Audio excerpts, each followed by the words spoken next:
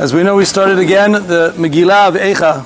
And how do we always start? Every Megillah starts with the Ikar, the Yesod of the whole entire Megillah. Eicha Yeshva Badad. It speaks about loneliness. It speaks about the fact that we were so great and suddenly we find ourselves all alone. That's A. You go through all the psukim and you find a common thing that happens all the time. You go to Pasuk Bet. Bachot tifke balayla v'dimatal ri'echea.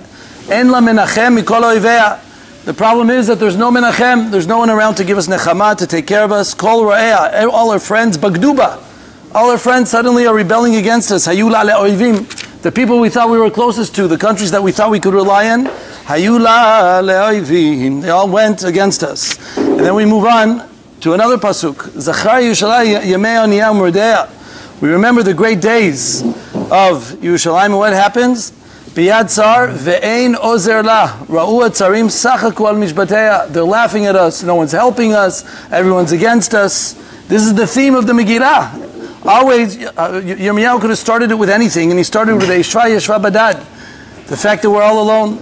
We continue in another pasuk. Tumata b'shulea lo zachra achrita v'teret playim. We went to the sink. We went to the bottom. Ein menachem la. Again, it speaks about the fact that there's no menachem. There's no one there to be behind us. Now, if you think about it, we're talking about a Megillah that was written about the Beit HaMikdash. Does anyone know what happened by the Churban Beit HaMikdash? Do we have any idea what happened? If you open the Gemaras in Gittin, we're talking about one of the most biggest cataclysmic occurrences that happened in the history of the Jewish nation. If you go according to the literal idea behind the Gemaras over there, it was worse than the Holocaust. There was rivers and rivers of blood that was spilled at the time of what happened. It was incredibly gruesome. It was specifically a point of destruction. We lost the house of our connection to HaKadosh Baruch Hu. We lost all the Talmidei Chachamim. They went out with the Cheresh ve'amazger. There was a tremendous amount of damage that happened at that time. If I was writing Megillat Eicha, I could have thought of many, many things, especially the deaths, the Yesod of the Ruchniyut, the whole entire spiritual backing behind Klal Yisrael that went back. So, like I said, it was no less than a Shoah, no less than a Holocaust. It was a horrific thing that happened. And here we are, the focus of the Megillah is Eicha Yeshva Badad, Ein Menachem La, Ein Ozer La. We paskin in Siman Tov Kuf Nun Bet. By the Su'udah of Seket, when you're making the Su'udah, you sit alone. Don't sit with people. There's no zimun. We don't have any connection with anyone else. The theme of the day is alone, is to be secluded, is to be in solitary confinement, to be independent, to have nothing to do with anything else. That seems to be what the focus of everything is about, and the question is why?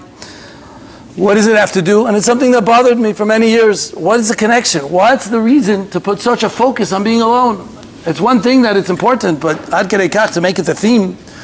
After Tav Shin Pei Dalid, which I'm sure many people will be speaking about, but at least this point, I'm not sure if everyone's going to focus on it as much. Tav Shin Pei Dalid, I think we all understand pshat in these psukim that we just read. After the year we just went through, we've gotten a very clear picture of everything that these psukim, what Yirmiyah exactly meant when he was speaking. We've been surrounded for the past 80 years in a country where we have our cousins, the Ishmaelim, the Arabs, who have been against us, 3 billion of them that are surrounding the world, and they want us blood. They want us dead. They don't want us laharag, laashmid, laabed. They want us destroyed. They want us annihilated. We're familiar with it. We're very familiar with the impetus that lies behind them. Their whole drive, their whole desire, their whole interest. What compels them to live is only to destroy another Jew. They're bloodthirsty for us. They want us, and it's been like that for many years, for many decades. We're very familiar with it. It's been for centuries. The Rambam already writes about it, but not as bad as it's been now. But it's something we're kind of familiar with it. Billions, not millions, billions and billions of dollars have gone into just trying to destroy us. How many billions of dollars have they invested into one plan just to be able to get us out of here, and to get us out of here good, under the water, to get rid of us? Billions and billions of dollars have been invested in defense and trying to protect ourselves from them. This is incredible, crazy amounts of money, tens of billions of dollars, numbers that we can't even fathom, just in order to destroy and defend the Jewish people. That's what it's been all about, this cute little country that's a few miles long. To go from one stretch to the other, you can walk it in a few days. And here it is, all of that has to do with just one interest, one piquing interest, to get rid of us. But you know what? It's been a long time. We've been here 80 years. We're used to it. We've been around. It's already become a fact of life. It's something that's been accepted. Mr. Dreamim, as they say in Hebrew, it's something that we've already been willing to accept, and it's not something that's so bad. It's bad, but it's not something that drives us crazy. What we've been introduced to in this year, something we've known but never seen it to such an extreme. And if I could say specifically, people who are non-religious that speak about it to me, when they speak about it, they're in shock. They're mamish in shock. The fact that, okay, the people on the right are against us, but also the people on the left, also the people on the other side of the ocean, all the Europeans, all America, our big brother, the one who's supposed to be the one who's taking care of us. There's a big bully in the class. He's pushing us around. He's lying about us. He's doing everything wrong about us. At least, can you protect us? Can you be behind us? No. Everybody has found a different way to turn. It's incredible. It's this incredible thing. And I know maybe some of us have thought about it. If not, then it's the time to think about it. This is the day at all. 10 months ago, we were mutilated. We were decimated. We were completely in the most indescribable of horrities that mankind has ever seen. Of course, obviously, since the Holocaust. And even before that, just the Holocaust was a break. Before that, it still hasn't been for that much time. And when that happened, there's one thing that we expected, and maybe it was quiet for 2 or 3 days, maybe a week. But suddenly we find that what we call the nirdaf became the rodef. The one who's the one being chased ended up being the chaser. The one that's playing the defense is suddenly becoming the offensive person. Suddenly there are protests, there are people dressing up in Hamas outfits. It was something that, like I said, I think somewhat of us amongst the religious can somewhat understand it, but people who have been so far off were in shock. They were floored. Mamash decimated them. I know people that lost, what they say, tifkud. They weren't able to work for a good number of weeks because of the incredible surprise or what goes behind them. To have people that are screaming, protesting, everything against us, from the river to the sea, be'emet. Have we ever heard such an expression? You realize the extremity of the expression. I know it's an expression, but to hear it and really think, wow, they really, really hate us. Not only do they hate us, they really want us all dead. It's an incredible thing when that happens. To be able to see this, we have obviously the biggest Rishayim who run the world over here, the UN, and their Bahag, who made an official psak. They made a psak beidin from the psak that there is a unilateral truce that we have to stop. Give up on all your captured people. It's not going to happen. Just give it up and quit committing genocide. Quit killing a nation. After what they did to us and how many people that we've already lost, we're the ones who are considered the genocide, who are the ones who are killing unconditionally. We have to stop. And here we have it. We read about many countries. England is already considering stopping giving arms. We know that America is also on there. And I'm not here to give politics because probably you guys know news even better than me. But the Yesod is one that we end up seeing that, you know what? We're starting to realize it looks like we really, we're all alone. There is no one on our side. There is no one behind us.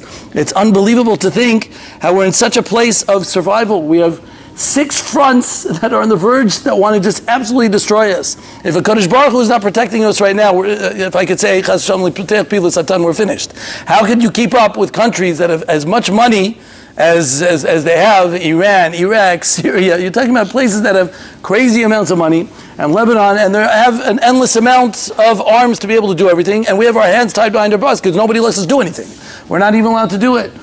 We have no one behind us in all these fronts, and still not one person. Have you heard that we're in 2 weeks on probation here? Everyone's scared to walk where you have to stay next to a mamad. Have you heard one country say, hey, Iran, stop, give it up, it's not nice, it's not, come on.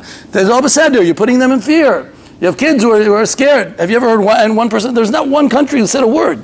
It's very humorous almost. And they're sitting here saying, we're going to rampage them, we're going to get rid of them, we're going to kill them. Everything they're going to say, and not one person gives them half a word of tochacha. It's an incredible thing. But it's there to remind us of this phenomenon. And this phenomenon is a scary one. But you know what? And this is the point that I really wanted to bring out. And this is the most important point that I think we see from here.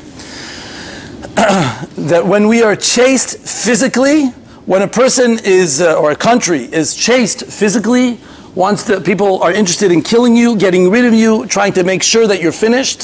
So you put up a defense system. It's annoying, it's frustrating, it's uncomfortable, it's something that you don't want, it's evil. These people are evil, they're bad, and they're focused on weapons. But we also have weapons, and you know what? When people are chasing after you, you could try your best to protect yourself and to do what you can, try to raise as much money, try to see as much as you can, even though nobody really wants to give us any. It's only, as they say, b'di'evet if you can.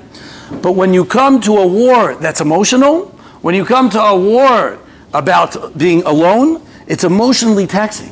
It's incredibly, there's nothing to do. You just push it on your own. It's depressing. It's nothing more than depressing. It's almost you're in a place where, wow, this is just, what do I do now? Where do I go? Where do I turn right and left? You would expect a little bit from all that we are doing to get a little bit of a pat on the back and say, Kol HaKavod, you guys are really putting up a good fight. You guys are really putting up a protection fence. You're dealing with one of the craziest people that ever walked on the planet Earth in history, if I call them people. And here you are trying to put up a good fight and doing the best that you can to be able to, for survival. You expect someone to give a little bit of a boost, but no. Sheket, hashket v'vetach. Chasal, there's no one who wants to say a word. There's no one who's interested. And I compare this to an interesting mashal, if I can compare it to a mashal, which I can say, is let's say you have a person, a husband, who's going through a difficult time.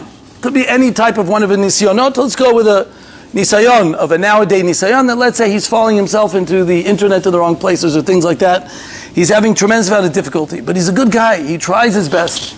He's already putting on himself knasot, he puts on himself fines, he goes to therapies, he speaks to the rabbanim, and he has failures and he has successes. He has his ups and he has his downs. He's trying his best to do, and he fights tooth and nail every day to try to be able to conquer this yetzer, this thing that's getting him and he can't seem to conquer it, vanquish, but he succeeds sometimes and he fails also sometimes. How does this guy keep going? What keeps him going? What keeps him boosting? What fuels him to be able to continue? What gives him the energy to be able to continue, to be able to push himself, to be able to keep fighting? You know how he's able to keep fighting? If his wife is behind him and says, I see how much you're trying, I'm behind you, I love you, I care about you, I know that it's not easy, and I'm here for you as much as you can, let's try this Eitzah, let's try this, and he accepts and he acknowledges, and he's very cohesive to everything that his wife says. So they're working as a team, and as a team they're able to work together, and that'll get himself out of the rubbish. He'll be able to get himself out of the mess. Any type of issue, if he has an anger issue, etc., if he's willing to listen and she's willing to be there behind him, then you have an on ben pelet as opposed to a korach. You have the wife who's able to push him back. But what happens if the wife takes a different turn? You're ridiculous. I don't know why I married you. It's such a mistake. I didn't realize you're just a liar. I can't believe what kind of human being you are. You're just a fake. You're a phony. And that's what he has to hear every time that he wakes up. So what happens to such a person? He's never going to make it. He's never going to succeed. He needs to have someone behind him to give him that boost, to give him a little bit of backing, to believe in him, to give him a little bit of comfort. Much more than physical comfort, which we're always looking for physical comfort. Here we are, sitting on the floor. But more than physical comfort, everybody needs, like oxygen, you need emotional comfort. You need a little bit of emotional breath. You need someone to be backing behind you. You need someone to believe in you. People who are on their own, the hardest thing about being a homeless person is that you have no one in your life. There's just no one around. It's much harder than not owning anything. It's just a very depressing and indifferent and type of way of living. It's a very difficult way of living. A person can't continue like that. And it's exactly what we are living through right now.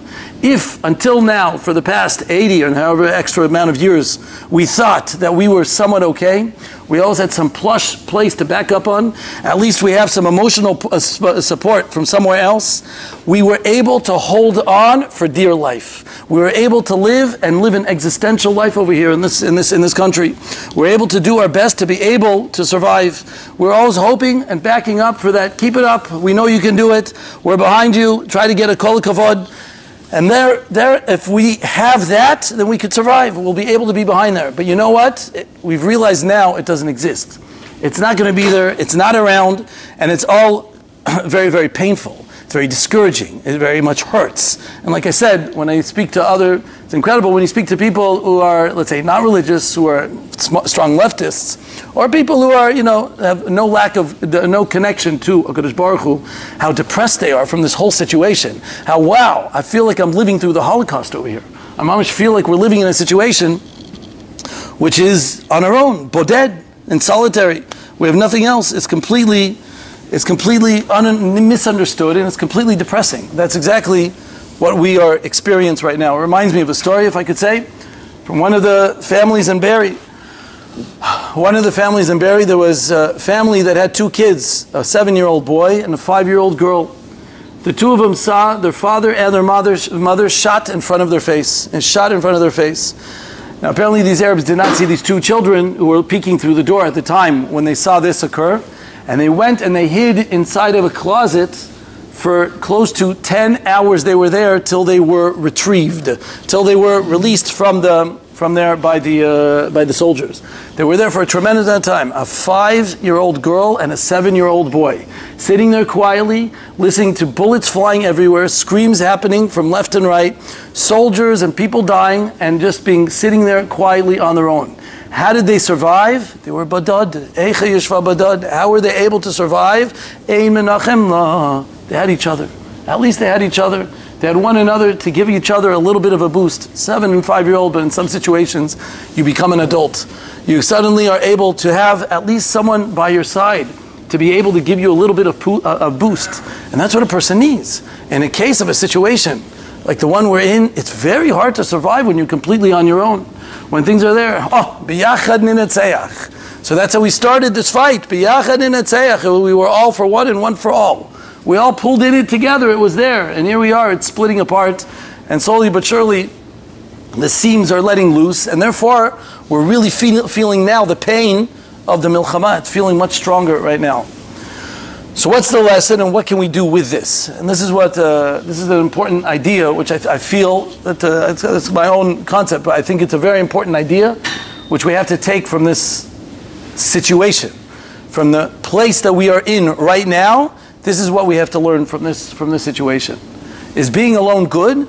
Is it beneficial, or is it detrimental? It seems to be very negative. It seems to be something not good. I just want to take a quick overview of 3 or 4 of our greatest tzaddikim, and just see what they did in a case of loneliness, not necessarily chronological, by the way. Okay? I'll start with David HaMelech, the great David HaMelech. I'm a big fan of David HaMelech, the man who was born into one of the most aristocratic families of the time.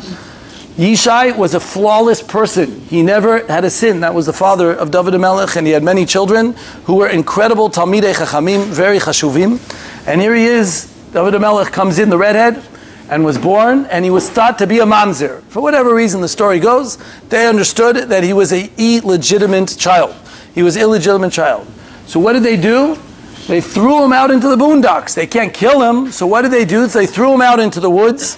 They put him as a shepherd into a place where hopefully a lion will take care of him, will devour him. At least we won't have to deal with him. He was always shunned from the family. He was never permitted to be nearby. And for 26 years, think about how long 26 years is. It's a long time. It's a number in a shear, but it's a long time. Think of where you were holding 26 years ago. 26 years, he was all by himself, growing up as a child to an adult with a bunch of sheep. That's what he did. And you know what he did during that time period? He composed Tehillim. He became the basis of all our Sidurim. All our Tfilot come from the great and one and only David HaMelech. He's the one who was able to be one of the biggest procreators of song, of connection, of affiliation to HaKadosh Baruch Hu. He was the 4th leg in the Kisei HaKavod. I always figured Moshe Rabbeinu always made sense to be number 4. You have the 3 Avot, and who's number 4? Obviously Moshe Rabbeinu. And here it is, David HaMelech filled the spot. He was the 4th leg in the Kisei HaKavod. How could it be that David HaMelech got it? He took a situation and he transformed a situation which any one of us would have to go to trauma therapy for years to be able to get out of that type of situation. And he made the most of it to build his relationship with the HaKadosh Baruch Hu. He built his connection with Hashem. He was never alone. He was 26 years secluded with his Creator, with the HaKadosh Baruch Hu. He built a deep and intimate connection with the HaKadosh Baruch Hu. We can't create Tehillim. We can only copy and paste from Tehillim and put it in our Sidur. That's what we do.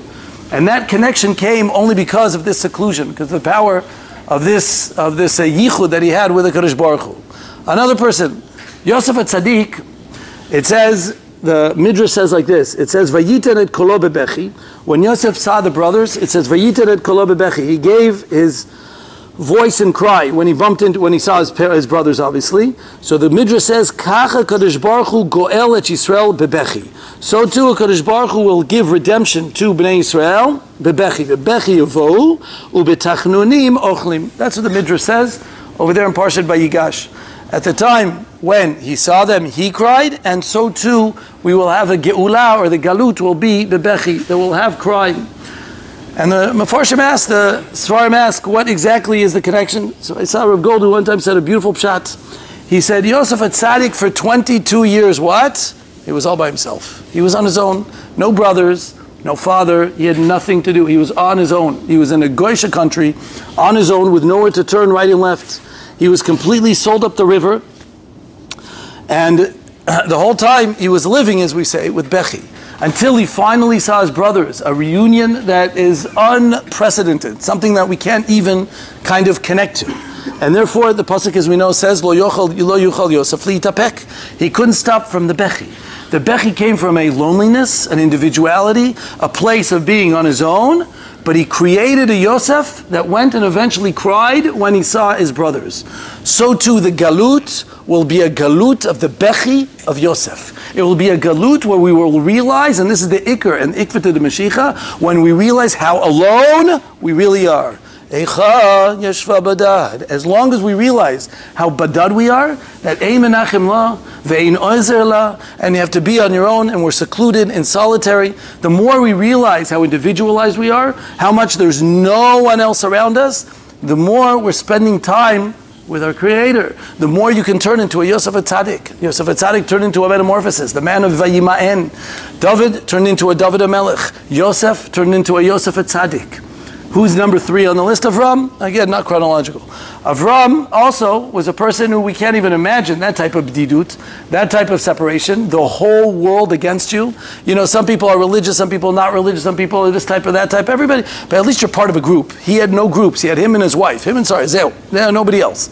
And he went ahead and started a certain movement which was completely out of whack. It was completely against everything that the whole world stood for, and he was willing to do it and take another direction. That's why he was called Eved Ha'ivri. Me'ever Yar. He went ahead and did everything the opposite, 180 degrees from the whole entire world.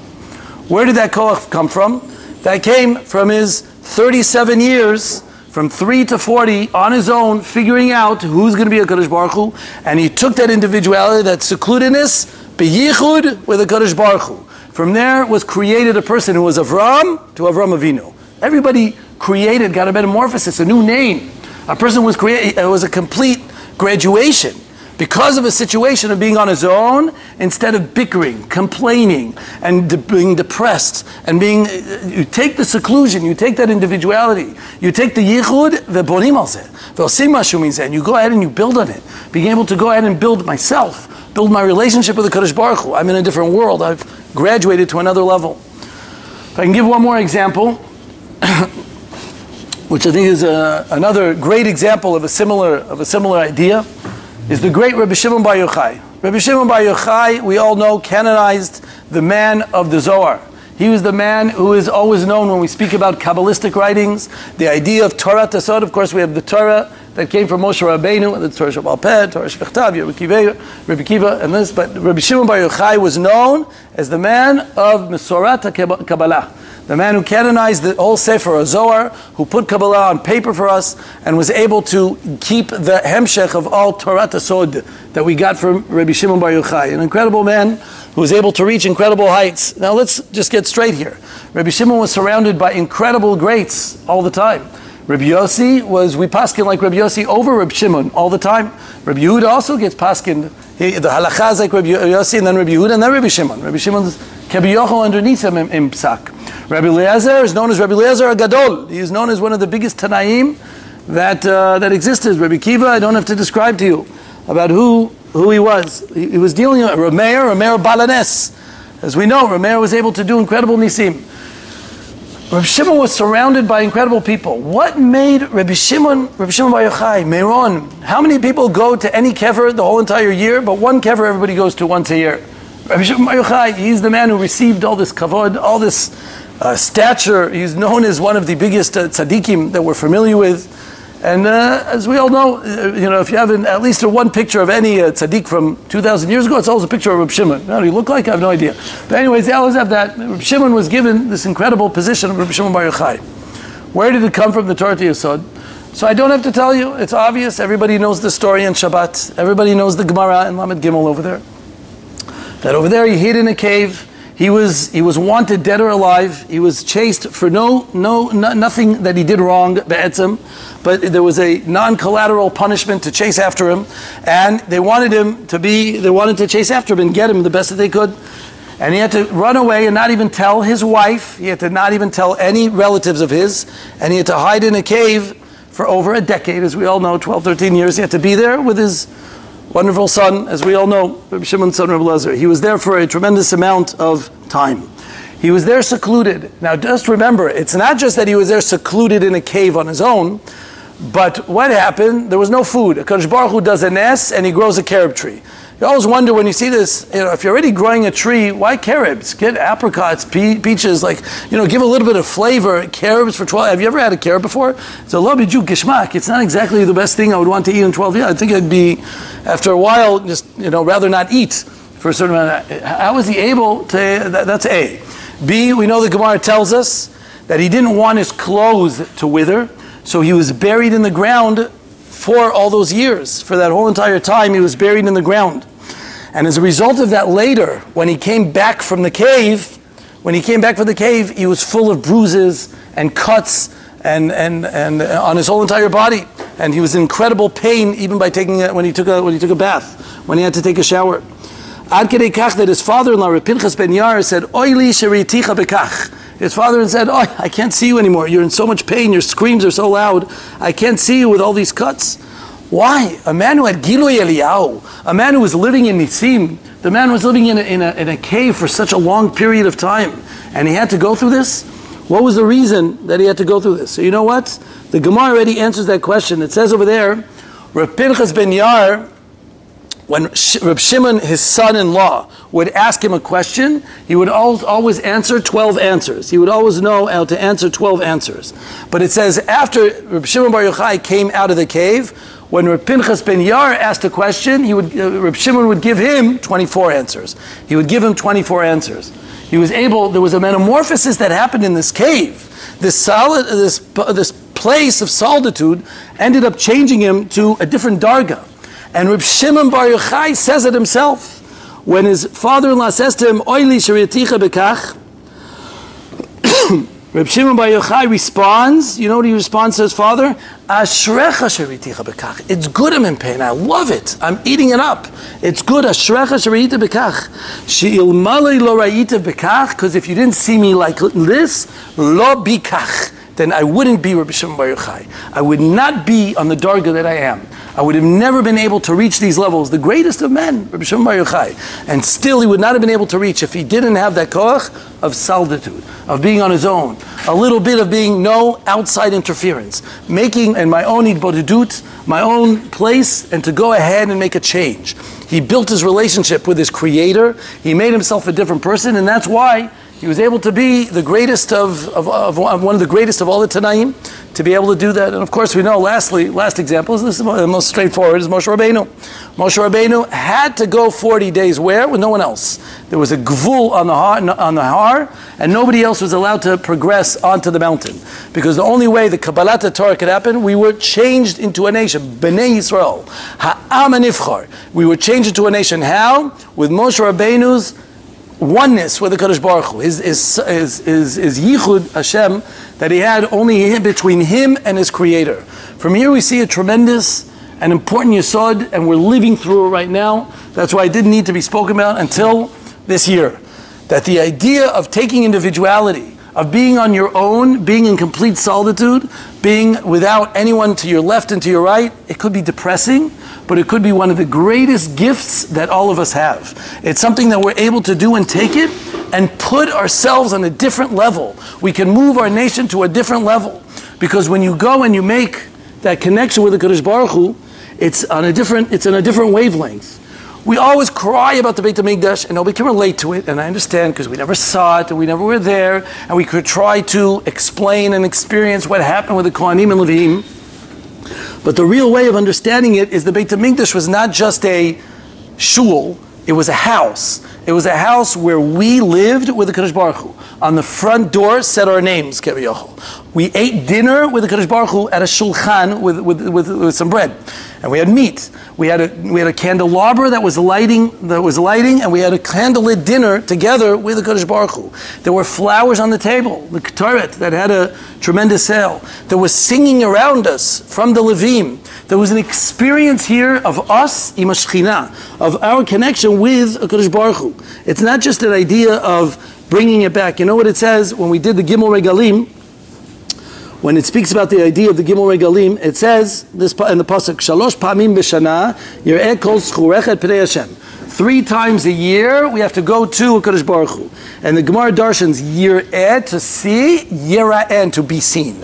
Both you need to see and to be seen. It's a date. We're going out on a Kebiyachol, a Shidduch with the Kadosh Baruch Hu. It's a time of Yichud with the Kadosh Baruch Hu. The Beit HaMikdash was the place that we were in the Shidduch room. That we were in the Yichud room, We were in the Yichud room where we had the individuality between us and Hashem and nobody around. In the Yichud room, even if someone's in the corner doing sponja, that messes up the whole thing. It could be that he's minding his own business, but it don't work. The only way to have a proper Yichud room, to make a kinyan with the Chassan and Kala, with the Chatan and Kala, is one way. Nobody is around. You are absolutely alone. The room is closed, it's locked, and it's just me and the other person. That's it. That's what Yichud is about. And that's where we're holding right now. We're living in a matzav of Yichud with the Kadosh Baruch Hu, because there's no one else to rely on. And we're, we could throw out metaphors in between like this, but to finally realize that we really are just us and Him.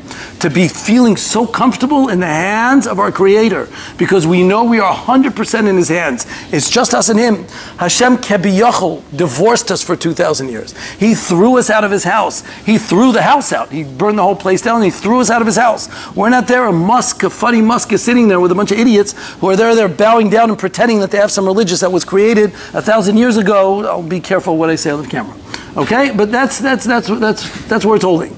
And when we are finally getting ourselves back into the Yichud room, that seems to be heralding in that it could be the house is being rebuilt. The house, the Beit HaMikdash, which we meant to always have, is there to rendezvous, to come back to that old meeting place, to come there. When you go to the Kotel, you're not going to a wall. You're going back to your old house. When I go to Los Angeles, I grew up in a house for 17 years, which we're not there. My parents don't live there anymore. But I always try to take a sneak peek and pass by there. Why? Because I just have a certain kesher to that place. I grew up there. When I was little, the place looked so big, and now it looks so small. But anyway, you were there, and you had a certain kesher to the place. And you want to just be there. When you go to the Kotel, that's the feeling. When you go to the Kotel, you put your hand on the wall and think, what's on the other side of the wall? That's where home was. That's where we used to have a certain relationship with a Kadosh Baruch Hu. Chesal, chesal, chesal. And it's all gone. It's all not there. But that's exactly what we're beckoning for. We're looking to return to that place. And this can happen with a metamorphosis. Like we said, the Yichud is what rechanges anybody. Our greatest people were made the greats only because of that. So you should realize that when a person goes into his own place, he's not running away from something. And when he feels the pain, he's craving for something that he misses. When he goes into his own place, it's not running away from the Metziut, running away from the existence, from the reality. It's running to the reality. Because when you're on your own, sometimes you're in touch with yourself. You're in touch with your Creator. You're in touch with your relationship. That Yichud is able to make an absolute change. It's able to turn things topsy-turvy. It's able to make a person into a great person and a nation into an unbelievable nation. And that's the power that we've been created. And Baruch Hashem, we are living through that. And I say, Baruch Hashem, yes, we're living through a situation where it's so good that, yes, everybody can't stand us. Everybody's writing off against us. Yes, every time we do something, they're upset at us. It's time for us to realize it's okay, we don't need you anyways. It's time for us to realize that it's just us and Him. As the Gemara in Chagiga says, and with this I'm going to finish based Basically, it says in the Gemara Chagiga, Atem asitim oti chativa achat be'olami. You made me one in this world with the Shema Yisrael. Afani eseh etchem chativa achat. So too, I am going to make you a oneness in this world. I'm going to make you individualized. No going around, nothing around. It's only going to be between me and you. No more limbo, maybe a little bit this, maybe a little bit of that. There's no more of that. It's only going to be between us and him. And with this we end, and we'll maybe sing a thing, but I just want to say, we say on Shabbat, when we sing, and there's a nigun which you might not be familiar with, but when we speak about going back to the Beit HaMikdash, we say LeMikdash Echtuv v'Lekodesh Kodeshim, LeMikdash Echtuv v'Lekodesh Kodeshim. Going back to the Kodesh Kodeshim, we yearn and we want to come back to the Kodesh Kodeshim. We're begging to go back to the Beit HaMikdash. Atar Divei, the place that what? Where there's Kohanim, Leviim. That's what you would think. What does it say? Atar divei yichdun ruchin v'nafshin. The simcha of the ruach and the neshama. The simcha of the neshama, being able to finally feel complete, finally be satisfied with our relationship with the Kodesh Baruch Hu. V'yizamru lach shirin v'rachashin. And over there is the place that we're going to be able to sing together with the Kodesh Baruch Hu. So a lot more than just singing about the Beit HaMikdash, or focusing and not just about the Kohanim and the Korbanot, but it goes a step beyond that, and that is the idea of Vizamru Lach, of the connection, Ruchim v'Nafshin, the satisfaction that we have between the two.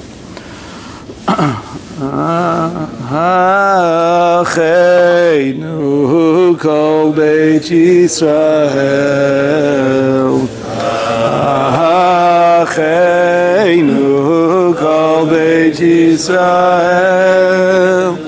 Tunin b'tzara, Tarahu v'shivya, Oimdim v'ein bayam, Ein bayam Hashem.